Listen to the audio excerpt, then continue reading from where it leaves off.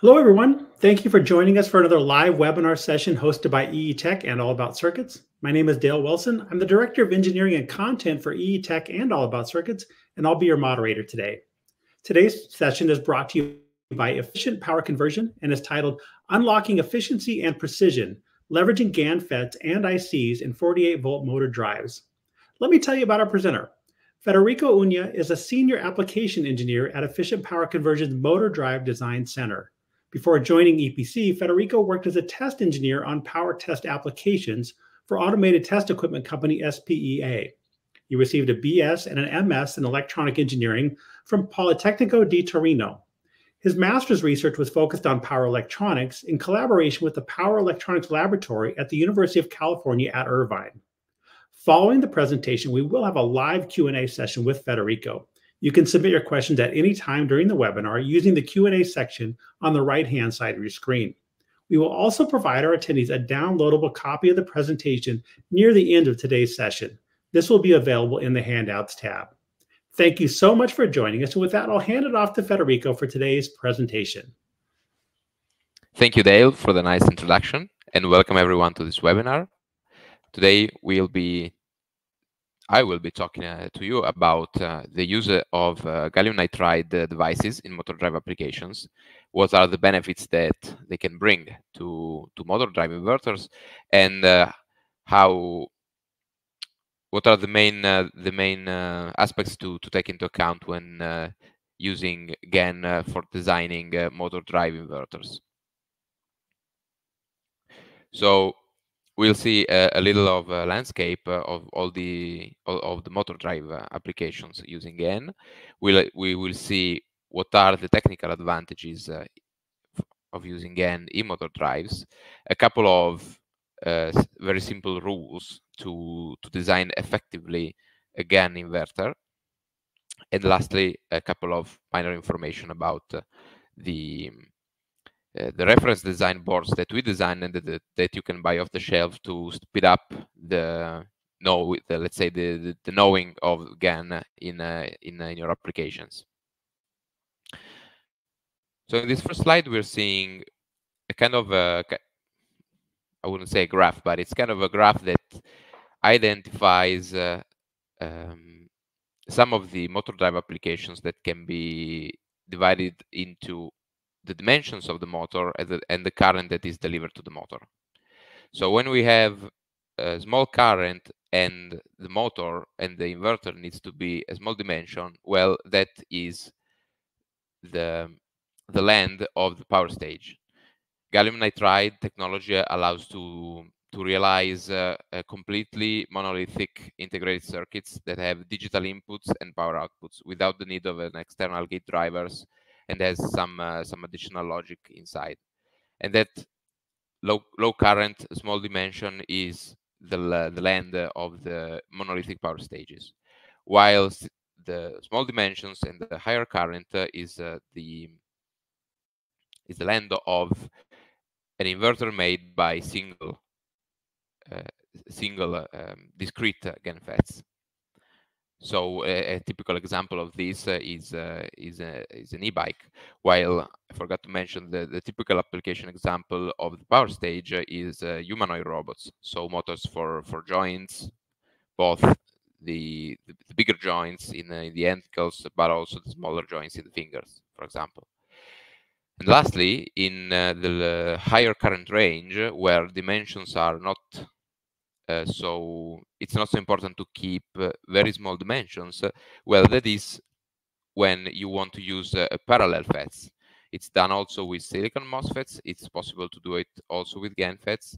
There are advantages, even especially, I would say, at high current and high dimensions, and that this kind of inverters can be found in power tools, in drones, in small electric vehicles, and also in the biggest motors of the humanoid robots. So let's keep this kind of representation of the motor drive applications landscape, and let's bring it to the reference design boards that I have already mentioned. So we have developed a certain amount of reference design boards that can be that are meant for two purposes. The first one is, of course, to make it possible for customers to buy something off the shelf, receive it in a few days, and test it immediately. So this is the first purpose of these boards. And the second one is, of course, to since the Gerber files can be found, to give an example of how a motor drive using gallium nitride devices should be made. So as in the previous graph, we have the boards made with monolithic integrated circuits in the bottom left. In the bottom right, we have there are a couple of boards which are named here, EPC 9194 and 9193. This is the picture of just one of them. It's made with a single discrete FET, while in the top there is the currently only board that has parallel FETs for motor drives. So let's go a little deeper into what are the advantages of GaN in brushless DC motor applications, because it's a common myth that there is no benefit in using GaN, since motor drives need to be driven with low switching frequency and with low transitions because of EMI issue. So we'll show that this is not the case. There are positive effects on the overall system due to the increase of the PWM frequency. There are effects due to the reduction of the dead time, and we will show also a little something of the tests that we have done in our lab. So everything starts. All the future considerations start from the fact that gallium nitride devices switch faster and a little smoother than silicon MOSFETs. Here in this graph, you can see the difference between the transition of an 80 volt rated gallium nitride FET and of an equivalent 80 volt rated silicon MOSFET. So thanks to the faster transition, it's possible to reduce the dead time and increase also the switching frequency because of the lower switching losses. So, as I have already mentioned, there are two main parameters on which we can work with. So, the increase of the switching frequency has two effects, one on the motor side and one on the inverter side. The one on the motor side is that a smoother current that is feeding the motor has a lower harmonic content. So it's, let's say, a little more pure and makes the motor more efficient in terms of electrical to mechanical power. And the effect on the inverter instead is that thanks to the much lower ripple on the voltage, it's possible to reduce a lot the size of the input filter, so reducing the BOM, the cost of the bill of materials and the dimensions of the inverter, which sometimes are important. At the same time, it's possible also to reduce the dead time considerably, and this helps in basically eliminating the sixth harmonic, and so making again making a little closer to a sinusoidal excitation, the excitation, and so enhancing the torque per ampere ratio. Also, even though in the symbol of GaN FETs you will see the more or less the same symbol of a MOSFET, because there is reverse conduction, but there is not a physical diode. So the reverse recovery is 0. So let's go a little deeper into the PWM frequency increase. On the left, you can see a graph showing the difference in having a 10 kilohertz ripple versus a 100 kilohertz ripple.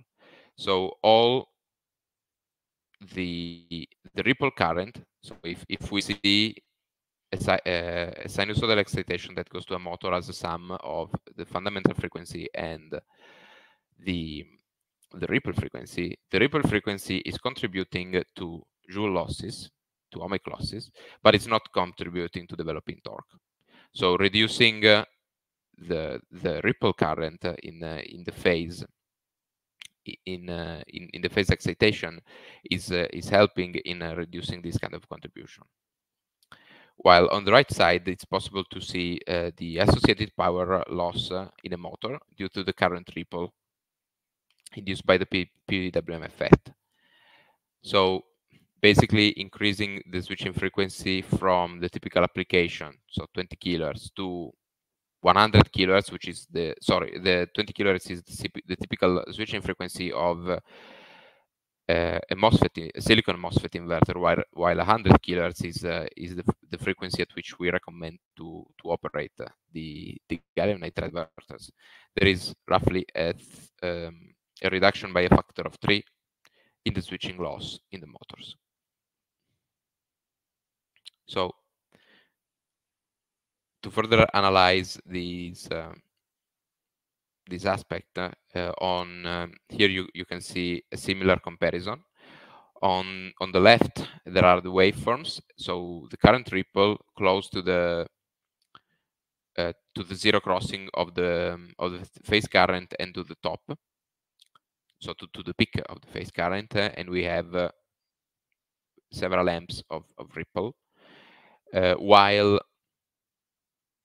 on the right side is the current waveform of the same motor, which is run at 100 kilohertz, which is operated by an inverter run at 100 kilohertz. So in both cases, there is a 46 amp peak current, but in the case of the larger ripple, we have so having the same peak current, the RMS value is a little lower.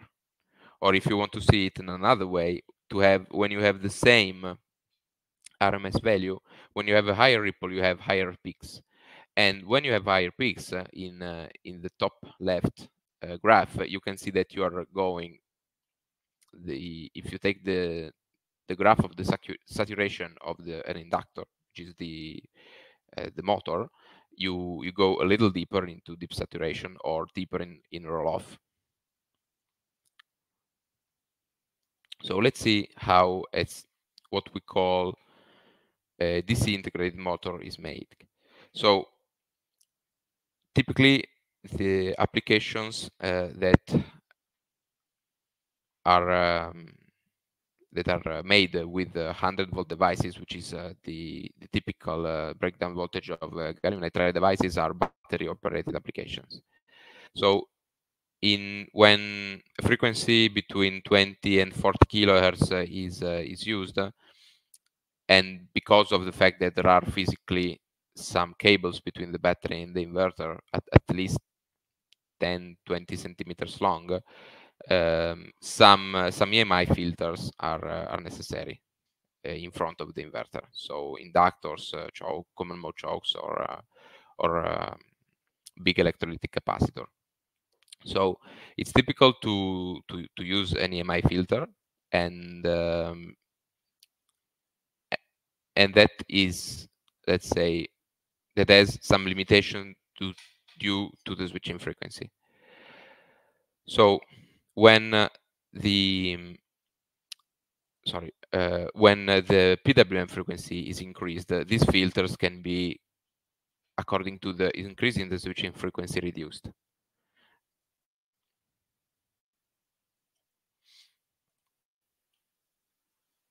So let's have a look about still talking about the input filter, and have a look about the RMS current into the input filter. So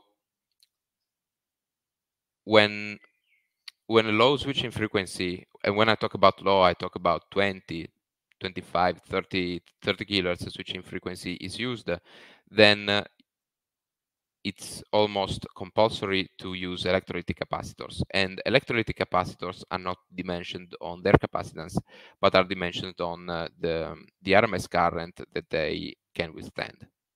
So it's hard to optimize these components when uh, when you really cannot use anything else but them.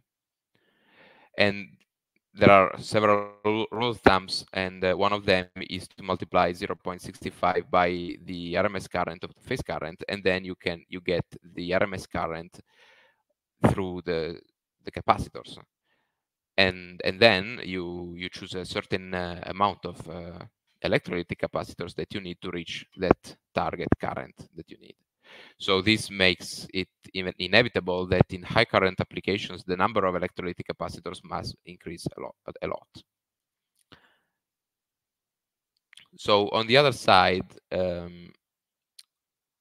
using electrolytic capacitors, using multi-layer ceramic capacitors, they are not dimensioned on the switch, the RMS current that flows through them, but they are dimensioned on the ripple voltage that can be admitted. So at lower switching frequency, it's impractical to use them because it would be necessary to use too many of them. But when increasing from, let's say, 20 to 100 kilohertz, then since the voltage ripple is inversely proportional to the product of the switching frequency and the capacitance, then if you increase the switching frequency by a factor of 5, you can decrease also the capacitance by a factor of 5. And at that point, the number of multi-layer ceramic capacitors that is necessary is small enough to make it possible to have reasonable bill of materials and still a working inverter. And also, in addition to that, there is, if you have a look at the graphs of the impedance of the capacitors, there is a sweet spot in the impedance of the multi-layer ceramic capacitors close to more or less 100 kilohertz, which is just one of the reasons why we recommend to operate the motor drive inverters at this frequency. So let's have now a look about the reduction of the dead time.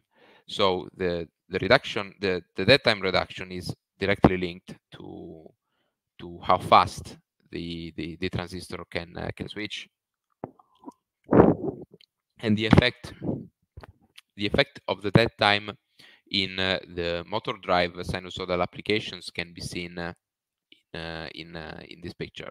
So when the dead time is very large, and this is a typical number for silicon MOSFET inverters, 500 nanoseconds, there are discontinuities in the modulation voltage, and these discontinuities, which can be seen even if in this graph, I don't know if it's high quality enough, I hope it is, they kind of disappear while the time is reduced to a number which is, in this case, it's 21 nanoseconds, which is something that gallium nitride inverter can easily handle. And so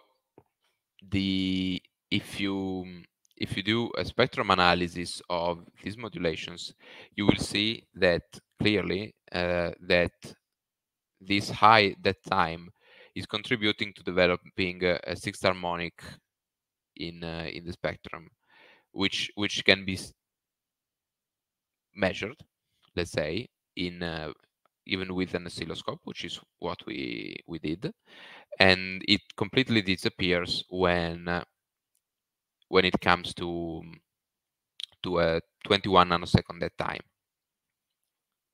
And again, this harmonic contribution is not developing torque, so it's all energy that is wasted. And energy wasted means, of course, a reduction in the efficiency. So basically, increasing the dead time also contributes to enhance the efficiency of the motor.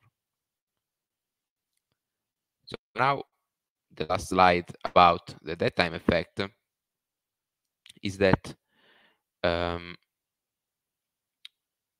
let's say we can have an overall comparison of the two ways of driving a motor. So the older way using silicon MOSFET devices with 20 kilohertz and 500 nanoseconds on the left, and 100 kilohertz and 21 nanoseconds that time on the right. So the ripple, so the scale of the waveform is the same. So you can see clearly that the ripple in the phase current is larger in the case of the 20 kilohertz modulated inverter, and this effect is also evident in the ripple current, which is reported in the red.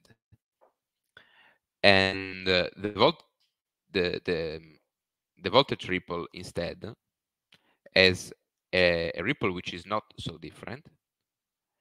So it's a different shape, but the peak-to-peak value is not so different. But what you should look at this moment is the number of components that are necessary and how big they are in the case of the 20 kilohertz modulated inverter and the 100 kilohertz modulated inverter. So in the case of the 100 kilohertz modulated inverter, just two small 22 microfarad capacitors are used, multi-layer rank pin capacitors, while in the case of the 20 kilohertz inverter, not only larger through-hole electrolytic capacitors are necessary, but also a filter inductor was necessary to have this kind of smooth input voltage waveform.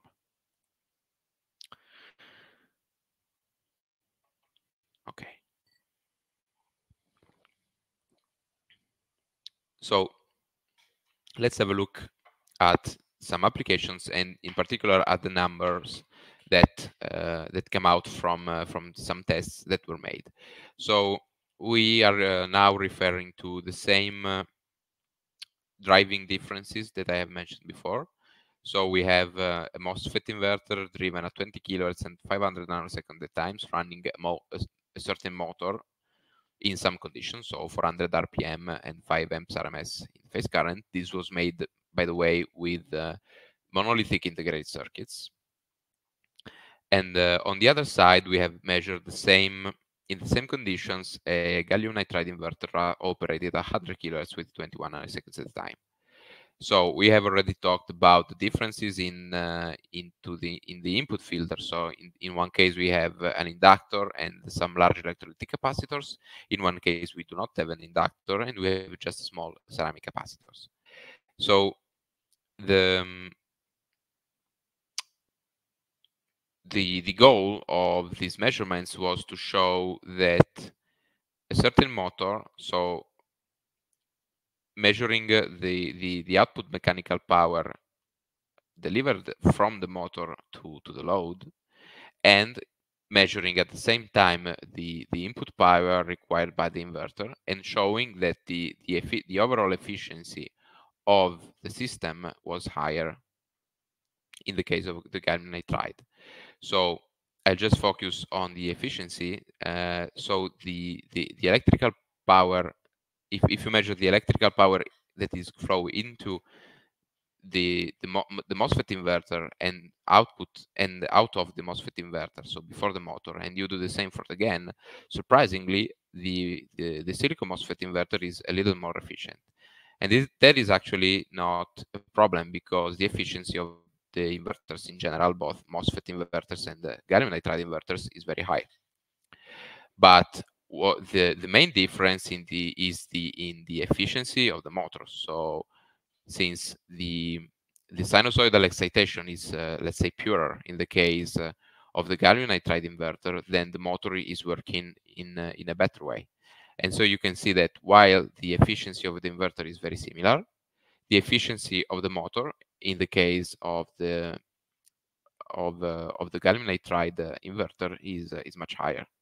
And so the efficiency in the end of the overall system is 6.5 times percentage points higher in the case of the gallium nitride inverter.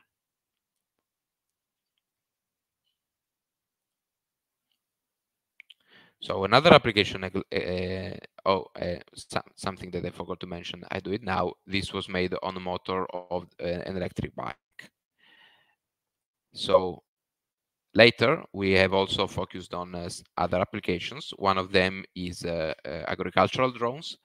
Agricultural drones are heavy load drones that are used to spray fertilizers and seeds and stuff in the fields, and they need to deliver to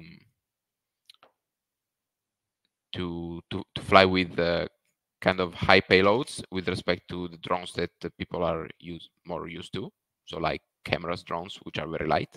These are much larger drones. They can weigh up to tens of kilograms, which is also tens of pounds, I think.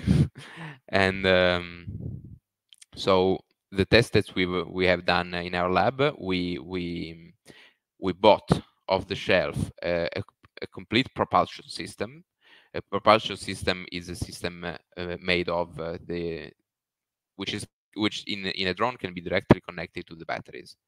So it's made of an inverter on the motor and of the propellers. So we have measured, since in these applications the torque load is given by the shape of the propeller.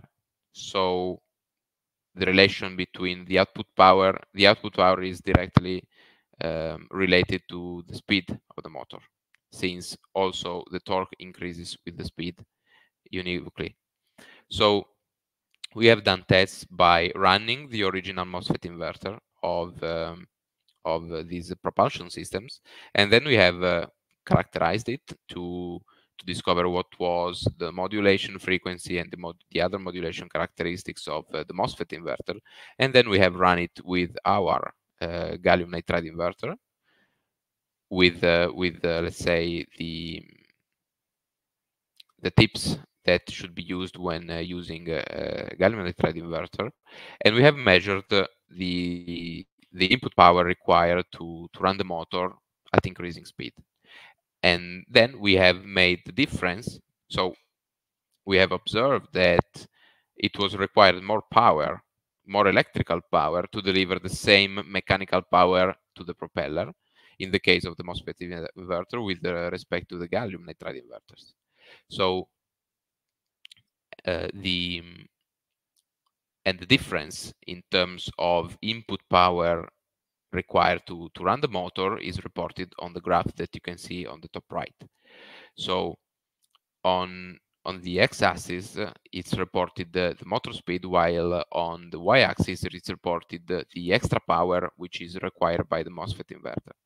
Just to give you a couple of numbers, in the highest part of the graph, so in above 2000 RPM, the order of magnitude of the power delivered to the motor is 2 to 3 kilowatts.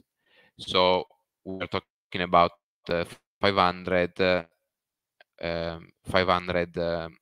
watts power reduction in a range of power which is around 2.5 kilowatts. So it's close to a 20% efficiency increase in the case of the gallium nitride inverter. So this efficiency improvement is given by two factors. The first factor is given to the fact that the gallium nitride inverter used sinusoidal excitation, while the MOSFET inverter used trapezoidal excitation, so 6 block commutation excitation. And this is not only related to the gallium nitride technology, is related to the modulation. But what is the peculiarity of the gallium nitride inverter is that block commutation, trapezoidal control is used in inverters that suffer from very high switching losses, because each one of the legs is not switching during a large amount of the overall electrical cycle, while this is not true in the sinusoidal modulation, because all the switches, all the transistors are always commutating during all the electrical cycle.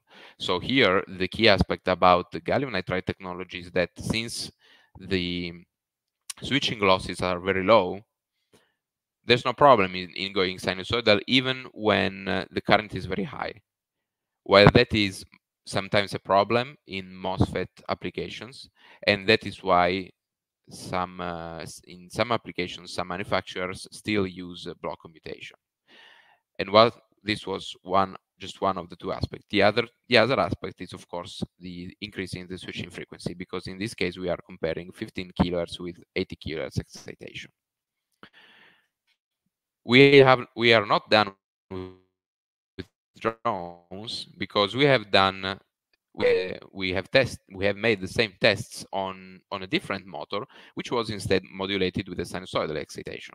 So in this case, it was a little harder to show the effectiveness of GaN, and so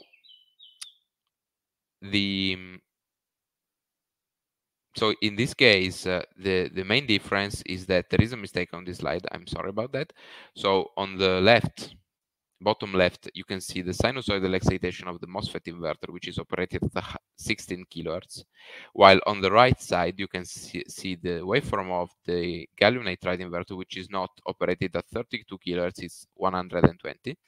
I will correct the slides before spreading them. But still, even though they have the same kind of excitation, which is a sinusoidal excitation, doing the same kind of tests, so having measuring the input DC power at the same motor speed, there is still a benefit in using a gallium nitride inverter in terms of efficiency, of course. And also this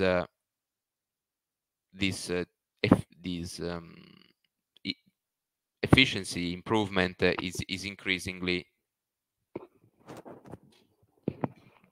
as you can see in the top right graph, at higher speeds. Of course, there is not only in the case of these applications, maybe sometimes it depends on the drones. Sometimes it's important to have to reduce the dimensions. Sometimes it's not so important, but still, for sure, a gallium nitride inverter operated at a high switching frequency with respect to a MOSFET inverter is physically smaller. So you can save time, you can save volume, which means saving weight in the inverter, and sometimes also cost, because if you have a smaller PCB, then in the big numbers you will also save some cost in the dimensions of the PCB. So there are some rules that is convenient to follow when designing an inverter using gallium nitride FETs. So a common mistake might be to consider a gallium nitride FET or integrated circuit as kind of a very nice MOSFET. It's important not to do this because they are, even though they both are field effect transistors, they are made in a different way. So since MOSFETs are vertical conduction devices, they dissipate heat very well from the bottom, while in the case of GaN FETs, which are lateral devices, the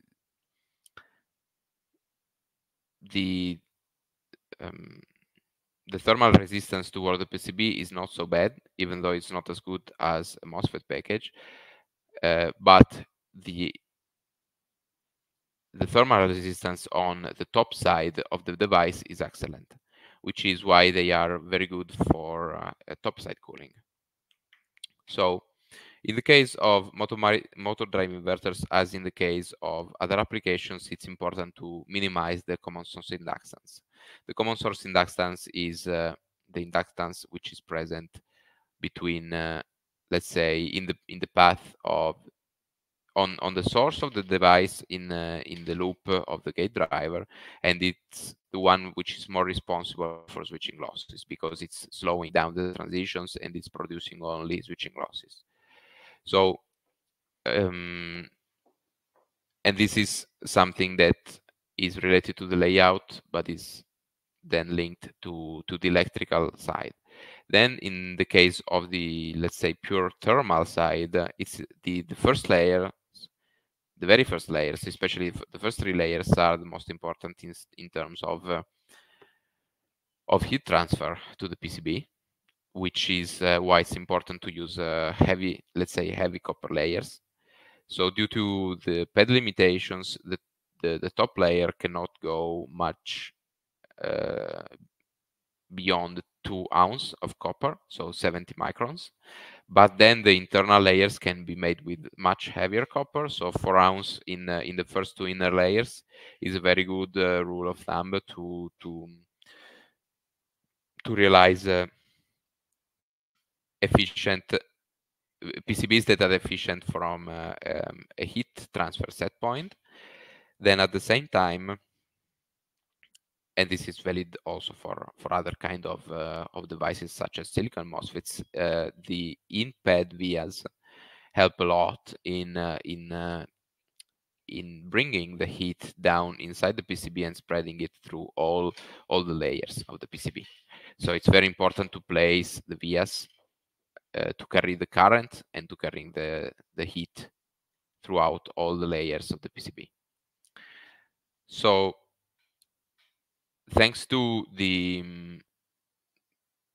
let's say the very good switching performance of the transistors, it's in gallium nitride devices don't really need gallium nitride motor drives don't really need decoupling capacitors, such as other applications like DC to DC converters or silicon MOSFET made gate drivers, as well as soon as a ground return plane is made inside the PCB. So when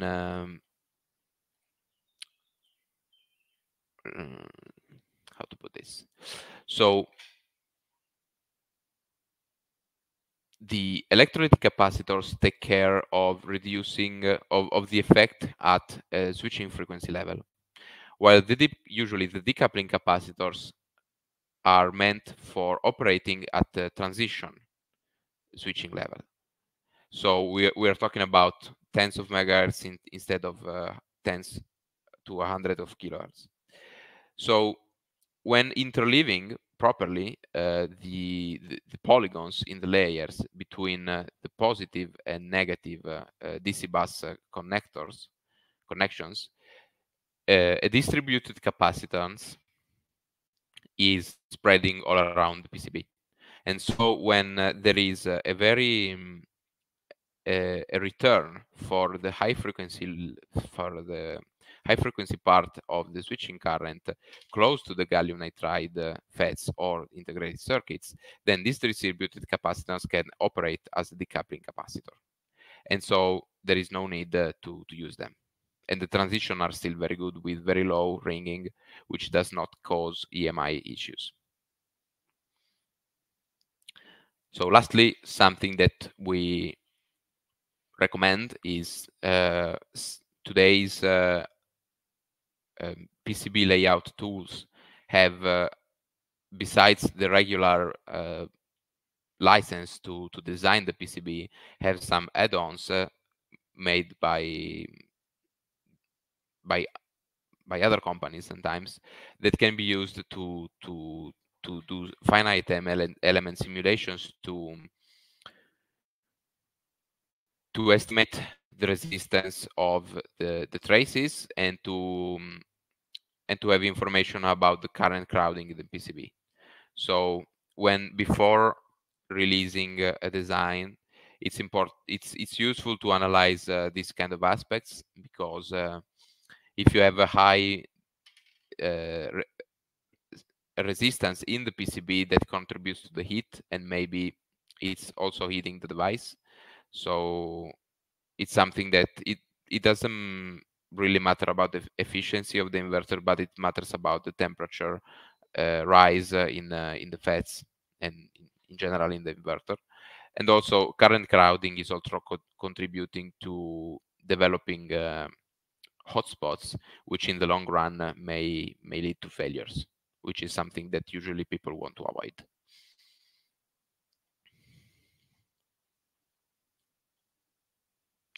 So we have already seen at the beginning a little of a landscape of the reference design boards. They are all found on EPC website. There is a page dedicated to motor drive applications, and you will see the gallium nitride, the EPC device, which is related to that board, and you will also see the documentation related to each one of the boards.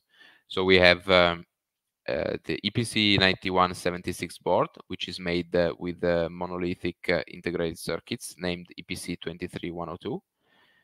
In the future, I'm telling you a secret, there will be also a board which is very similar to this one, which is featuring the EPC 23104 monolithic integrated circuits, which is still a monolithic integrated device, but is a cheaper one because it's a little more resistive. And then we have the reference design boards that are using the discrete FETs. So in the center, you will see EPC 9193 HC. It's available in two versions, both a version with a single FET, EPC 2619, which is a very, very, very small FET. And it's also available in a version with two parallel devices. So it's an example of a parallel device board. We have then, and these devices are QFN, are chip scale package devices made of land grid arrays bumps on the bottom side, which are meant for applications that require the inverters to be very small. While EPC 9194 is made with a QFN device, it's able to deliver up to 35 amps RMS current in steady state condition and go to even higher short-term operations. And lastly, on the right, you can see the bigger one, the biggest one of the reference design boards, which is made by 4 devices in parallel. They are still the EPC 2302 devices, and this board is meant to help designers in designing applications that require higher current, and it can deliver up to 150 amps RMS. And yes, meant for applications such as power tools or mini electric vehicles and stuff like that. So in the future, we have just released a couple of new boards. So for those interested in 150 and 200 volt rated devices, there are new boards coming featuring EPC 2305, both in the single version and in the parallel version, and EPC 2304, which is a 200 volt rated devices meant for 150 volt battery applications. And the same as in the previous case, there will be 2 different boards released in Q3 and Q4 of this year, one with a single device and one with the 4 devices in parallel. And then later in the future, there will be also the boards that feature the EPC 2361 device, which is the same QFN device that you saw before in the boards that I showed you before, but this is less resistive with its big brother, the 2302, because the 2302 had the typical resistance of 1.4 milliohms, while this is a 1.0 milliohm device. So you may have noticed that all the power boards of EPC have the same connector for the controller card. So we have made that on purpose. It's not a mistake. In this case, we have also made a broad amount of controller cards that have that are connected to demo boards provided by microcontroller manufacturers. So it's possible to still use the same tools of the controller manufacturers, such as ST, Microchip, Texas Instruments, and Renesas, and plug them directly into any of the reference design boards. So you can choose whatever combination of microcontroller and reference design boards. They will always become compatible, and you can always use the same tools that you used earlier, since the programmers are the same that the manufacturers of the microcontroller provides. So to summarize a little bit what we have been talking about, EPC devices are in general smaller and have better switching performance with respect to traditional silicon MOSFETs, and this affects the efficiency of the overall system composed by the inverter of the motor. And I thank every one of you for your attention. If you are not only interested in motor drive applications, there will be additional webinars on gallium nitride FETs for other applications that you are very welcome to attend, and they will be, of course, indicated on EPC websites. And again, thank you for your attention, and I think that now it's time for Q&A. Well, great, Federico. Thank you for that presentation. One of the things I really found most interesting was your detailed discussion of using GaN in these BLDC designs and how it impacts that selection of electrolytic versus ceramic capacitors. That was great. We already have a lot of excellent questions from the audience, so I'll remind everyone that there's still time to submit your questions, and we'll try to get to them. Just type them into the Q&A section on your screen. So, Federico, let's get started with the first question here. I think it's a really good one. It is, since the GaN devices do not have a body diode, how do they behave when a motor is rotating by its own inertia and acting as a generator? Okay, thank you. So they do not have body diodes, but they still have reverse conduction. So the pro of not having a body diode is that you don't have reverse recovery. The con is that the reverse conduction in the GaN has a higher voltage with respect to a diode. So when a motor is rotating with its own inertia, it's still and is acting as a generator, the gallium nitride inverter is still working still have reverse conduction to rectify. So it works the same as a MOSFET inverter, just a little more lossy. Okay, excellent. The next question is asking, are the current control FETs being used to create an AC signal from DC using PWM? Yes. Yes. Yes, that's how a DC to AC converter works. Very good. This question is asking, does switching at 100 kilohertz affect the microcontroller's CPU or the ADC requirements? Meaning, since the ADC will have a smaller window to sample the current. Well, actually, today's microcontrollers do not have limitations in going up to that switching frequency. So the tools to generate the firmware are still a little old, so they may not allow you easily to go to 100 kilohertz, but the microcontroller can totally manage it. And also, yeah, the ADC has a smaller window, but that depends also on sampling on the current sensing method that you're using, because if you're using like shunt measurements, is a little more of a problem. If you're using phase current measurement, it's less a problem.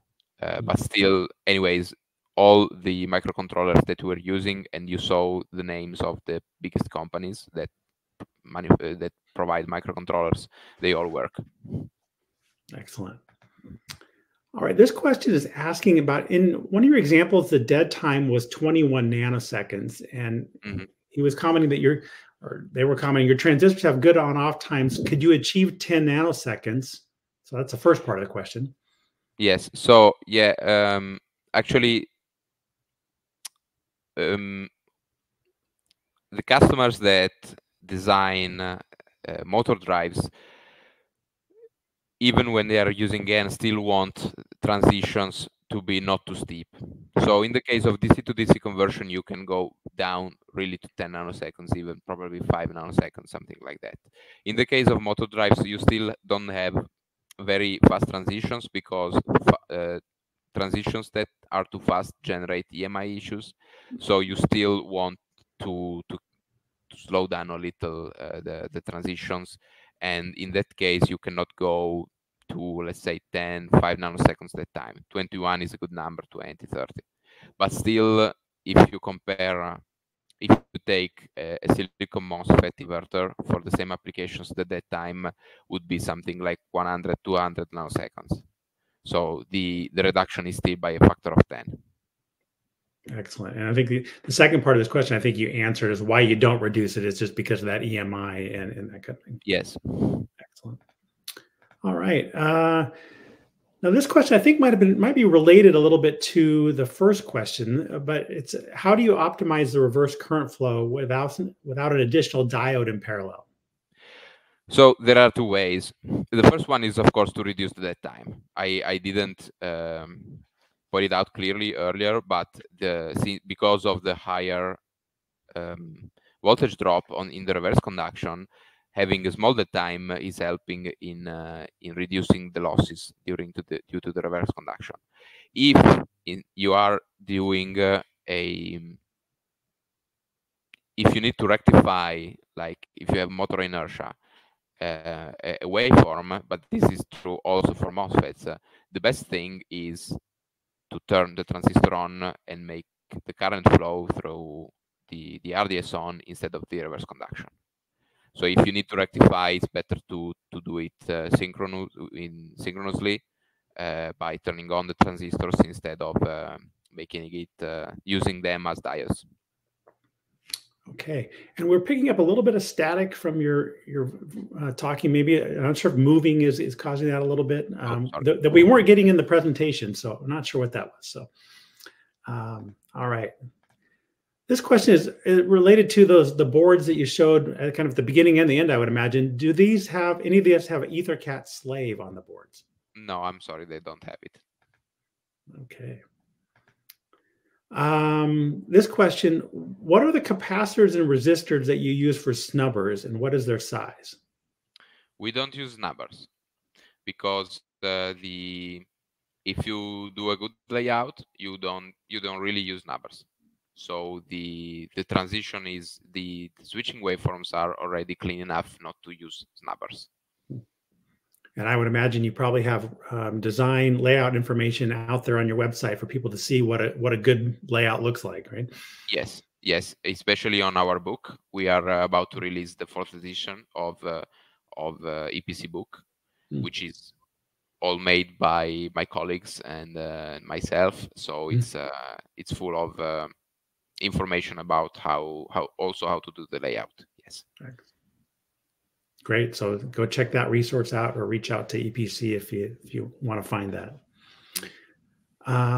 This question is asking, what sensor are you using for sensing the high frequency currents? Can you provide some names? Yes, it's all public information on the bill of materials of the boards. So we both use phase current measurement using shunt resistors and instrumentation amplifiers. Like the Texas Instruments INA 241, and also some integrated sensors like the ones provided by Allegro and MPS. Okay, excellent. How do you optimize the motor for a GaN application? That's kind of a weird question. No, it's not weird. I mean, let's say that it's not always true that the increases in the switching frequency is bringing benefit to the efficiency of the overall systems, because some motors have already reached the optimum switching frequency at 20 kilohertz. So it's more evident in motors that have smaller electrical constants. So motors that have low inductance motors benefit more about the characteristics of gallium nitride inverters. Mm. Yeah, and that makes a lot of sense. So it's selecting the right mode or the right application for applying GaN where it really is going to benefit. So, all right. Still working through a lot of great questions. The audience, we appreciate your participation today. It's been fantastic. So, this one is asking, do you have any recommendations on the current sensors at 100 kilohertz? I think we kind of already answered that maybe, but. Yes, so I would say very small ones, there is both Allegro and MPS. Bigger ones, it's Allegro. Okay. Interesting question here. Do you have a book or resource you recommend for motor controller design in general? Well, we don't have one specific for motor controller design, because we have, the question is actually smart, because we have some books dedicated to DC design. So we don't have yet a motor specific for motor control design, but we talk about motor control design both in the GaN transistors for power electronics applications and GaN transistors in general. So we have two books, and they are both found on EPC website. Excellent. This one is the gain of the MOSFET sine wave versus the gallium nitride sine wave for a UAV application 30 watts at a 3 kilowatt power level? I don't remember exactly the numbers. So the gain was, yes, about 30 watts, but the power level was not 3 kilowatts, was much less, because there were two different motors. So that motor at the same speed had a much lower input DC power. So in the case of the high frequency versus low frequency, most sinusoidal application, sinusoidal excitation, the efficiency gain is closer to 5%. Okay. Here's a flip question. What are the disadvantages of using GaN?